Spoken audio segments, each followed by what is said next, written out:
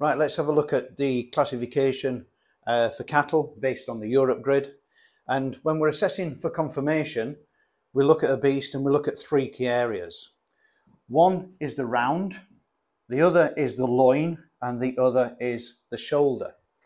And we look at a beast from behind, where the tail hangs, looking how much flesh development is there, and if it's perfectly rounded, it's an E for conformation.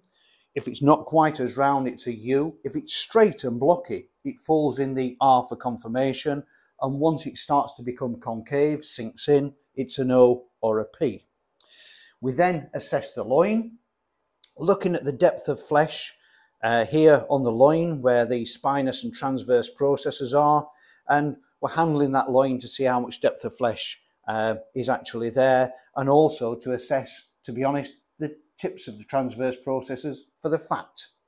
And then we look at the shoulder, and we look across the shoulder from this side to the other to see how much development is on that shoulder, whether or not it's perfectly flat and it falls in an E or a U for conformation, it's average at an R, or it's quite sharp in the middle and it falls down to an O, or in severe cases a P. But it's important that we look at these three key areas because it's 2 out of 3 that make up the conformation.